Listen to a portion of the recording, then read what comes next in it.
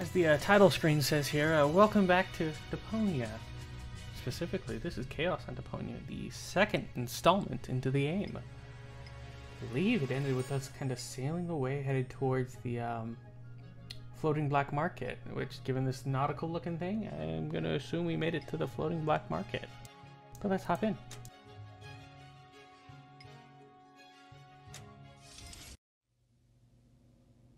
Huh? What's this all about? Isn't that Ms. Hinkle's junk press? No, that's the junk press from my trawler. You need to help me fix it. Yeah, but it looks exactly like Ms. Hinkle's junk press from the tutorial in Part 1. So what? Who's going to notice? Those who played Part 1 don't even need a tutorial. Yeah, but I bet they're gonna play it through anyway, because they just can't get enough of me. Count me out. I'm definitely not gonna suffer through this whole tutorial thing again. I mean, it was stupid enough the first time around. Ah, come on. A little repetition can't hurt. Then how do you explain this blister? That is where I burned myself when I repeatedly put my hand on a hot stove. You never learn, do you? Au contraire, I have a nearly photographic memory. Do you now? So, do you remember how to use the interface in order to talk to someone? Yes, of course. Go ahead. Talk to me. Just point the cursor at me and left click as soon as the speech balloon icon appears. No prompting! I will say this. I was slow clapping during this whole thing. You've forgotten everything, right? No, I haven't. Then why don't you start talking to me? Just point the cursor at me. Will you stop? You know, that would trigger some amusing dialogue. How exciting!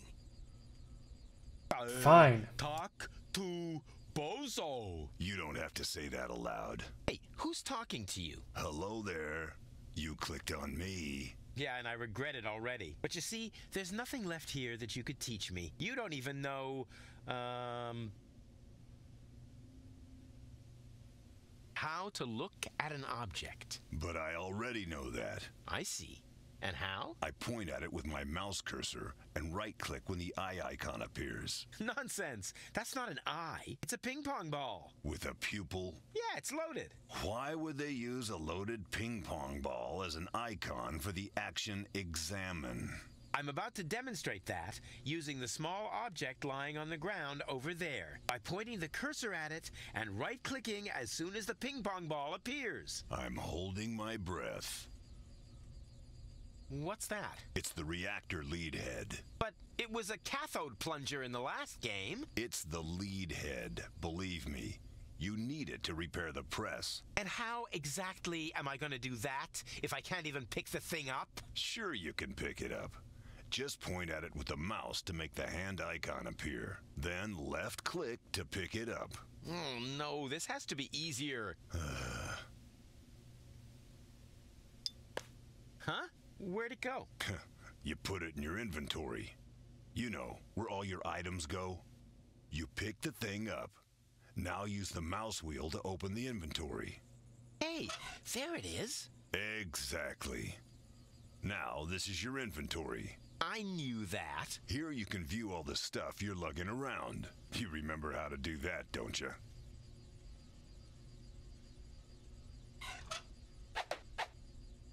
Look here, Bozo. I fixed the part. I won't believe that until I see it in operation. I know. My handyman skills are really incredible. Still haven't fixed the clicking issues. It fits. Next you need to... Hey, you don't have to spoon feed me. I'll manage the rest. Whatever. We're not going to learn, though. When We're you're still going to ready, get crushed. you need to. Hold your horses, will ya? It's just a button. I think I can manage without your help. Rufus, don't. You're standing right under the... Don't panic. You don't think I'd fall for the same feeble gag twice. So, what was that again? I pushed this button here, and then... Didn't look all that feeble to me. They came out of nowhere.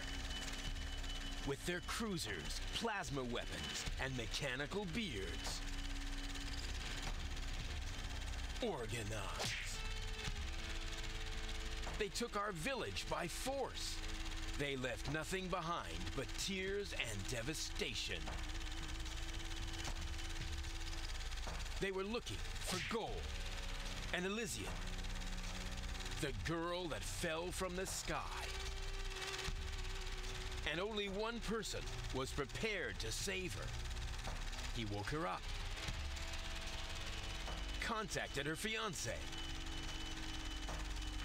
and took her to the lower Ascension Station, only to learn the shocking truth once he got there. Cletus, Gold's fiancé, wasn't acting out of love. He had an agreement with Ulysses, the mysterious leader of the Organon, and Argus, his right hand. They needed the Ascension codes, hidden away in Gold's brain implant, and they wanted to erase her memory. They wanted to make sure no Elysian would ever know that our world is inhabited.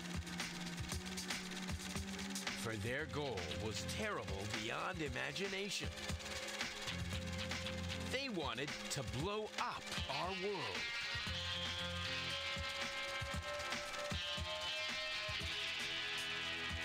But they had failed to reckon with the One. He swapped the cartridges.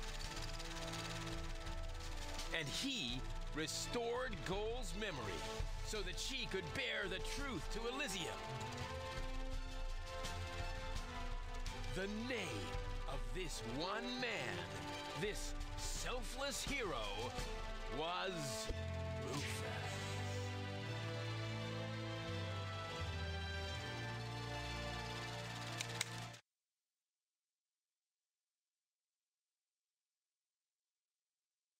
Dun, dun, dun, dun, dun, dun, dun. Ba-ba-bop. That wasn't the whole story, was it? That was the first part. I think it's going to be a trilogy. Sounds a bit unbelievable. Yeah, unbelievably cool. But if it really all happened like that, shouldn't I be on my way to Elysium with Cletus? So what are you doing here? Where is Cletus? Why am I unable to remember any of this? And forgive me for asking, but why is there a burning saw blade stuck in the side of the ship? Oh, that. Oh, well, I was about to get to that part.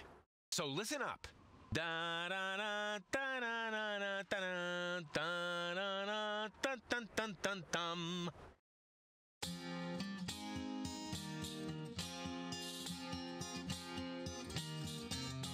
You're being pathetic again about accurate bacteria. In the fridge it's getting boring, but packing bags due to dirty socks ice through to lampshades rim borders on anodons gone.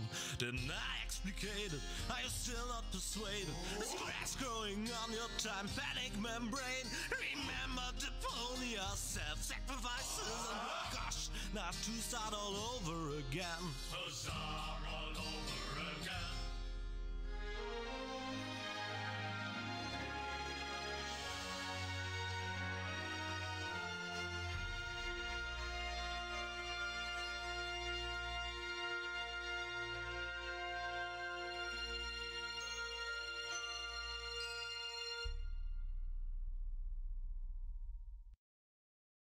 Trash.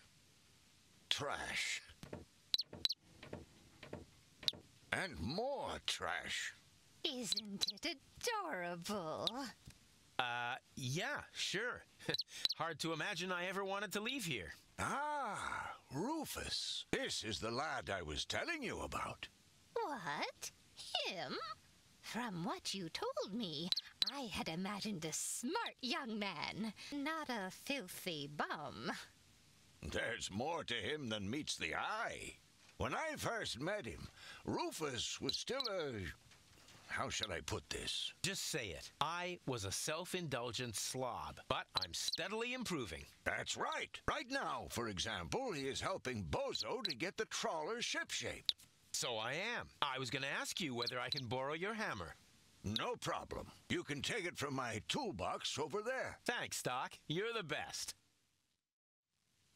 I still don't know, really. Something just doesn't seem right about that boy. But Grandma Utz, whatever are you talking about?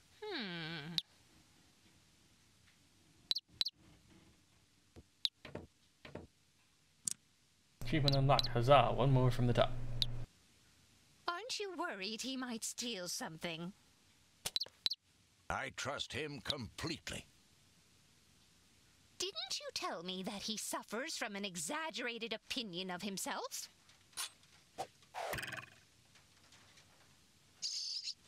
Those days are over. Rufus has learned a lot.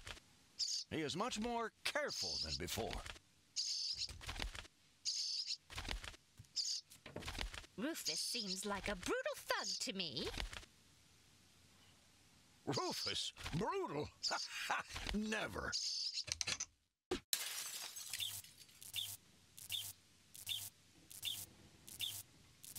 I'm scared to open the bathroom door after that, incident.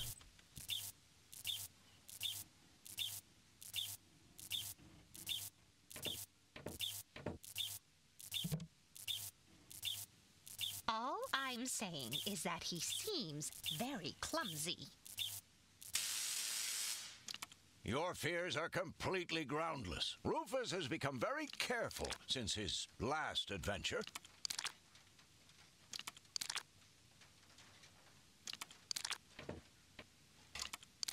Did he even wash his hands? Of course he did. Rufus is very clean. That's good. I have a very limited supply of water.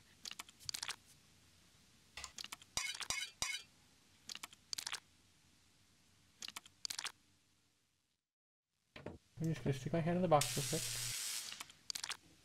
And then I'm gonna pull that flush if he cover. has to use the toilet, then he can do that on the trawler.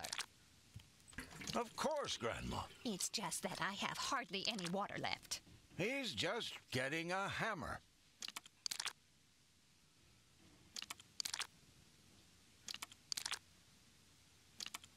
I have the hammer, but I think I'm supposed to do something and like get rid of the bird.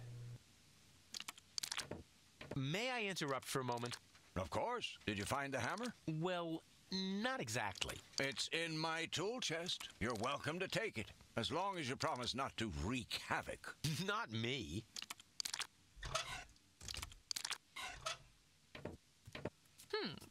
If that's all true, then he must have turned himself around 180 degrees. That's how it is. As if someone installed a power inverter in him. Oh, this is going to end well. And he shouldn't give John Thomas too much to drink under any circumstances.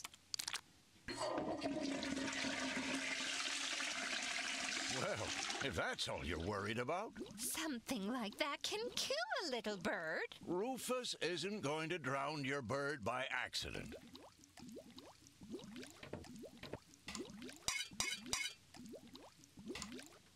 He would ask before he used my water supply, wouldn't he? Absolutely. Good. Good. I have to get by on what I have until the end of the month. Perhaps I'm worrying unnecessarily. After all, John Thomas is very good at self-defense.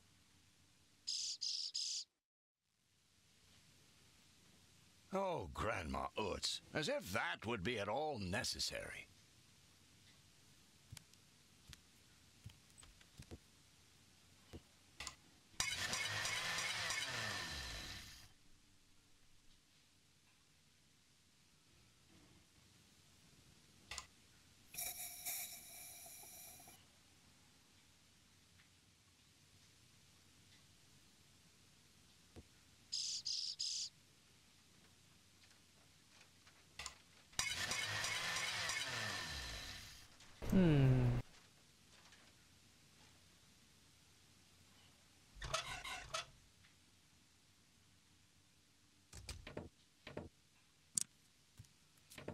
I just hope he doesn't turn my whole house upside down. He's just getting a hammer. How much damage could he possibly do?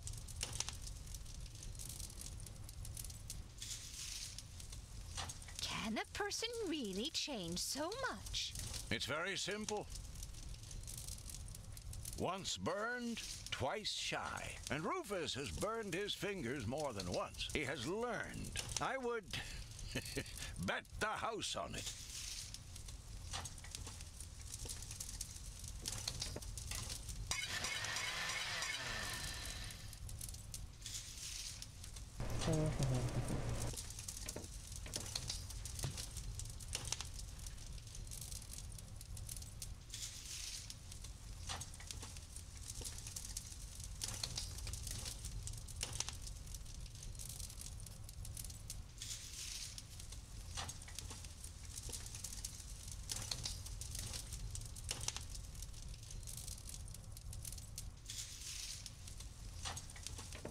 May I interrupt for a moment? Of course. Did you find the hammer? Well, It's in your welcome as long as... not me. May I interrupt? Of course. Did you... You're welcome as long as... Not me.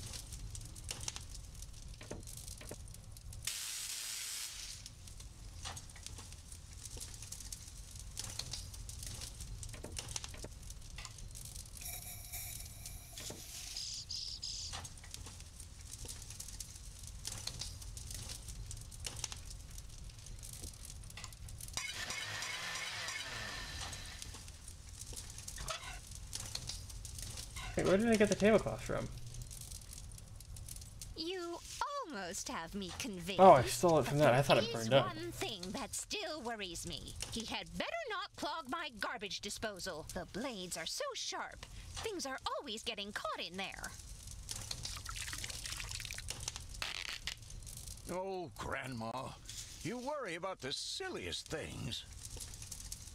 As I now clog the garbage If you disposal. promise me that he will be careful, then everything is all right. Just as long as nothing happens to my John Thomas.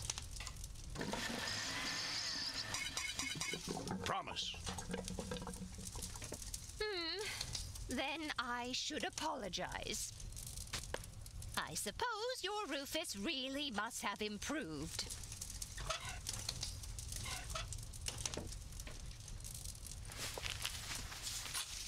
Well, what do you know? Here it is. Have you found it at last? Yeah, sure. It certainly took you long enough. I hope you didn't leave a mess. Me? No way. But enough chit-chat. Bozo's waiting. Just relax, Rufus. It's not like anything's on fire. Yeah, exactly. Exactly.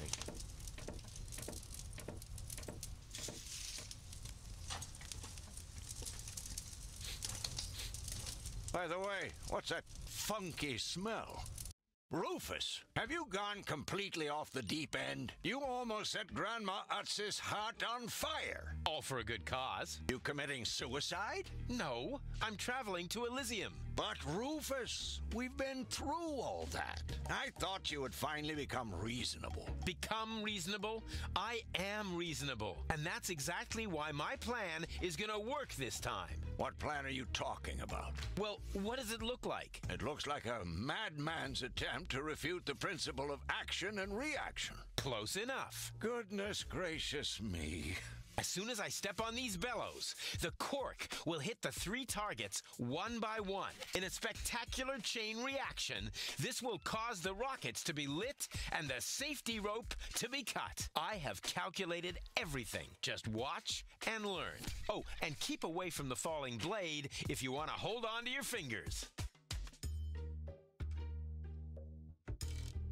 Second, the cork will ricochet off this pan. I seriously doubt that. On what do you base this assumption? Well, I drew a target on it, didn't I? Oh, heavens.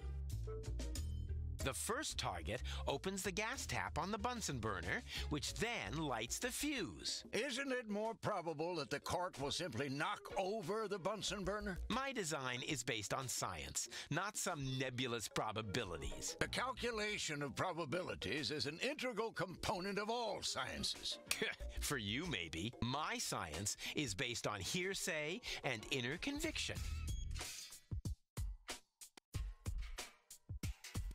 After the cork ricochets off the other two targets, it will hit exactly here. I've calculated everything precisely. How did you calculate that? Well, the way you calculate things. You lie down for a while, and these mathematical formulas come to you in your sleep.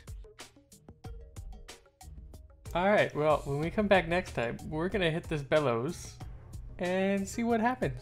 Thanks for watching. I hope you enjoyed, and if you did, please do like. Bye.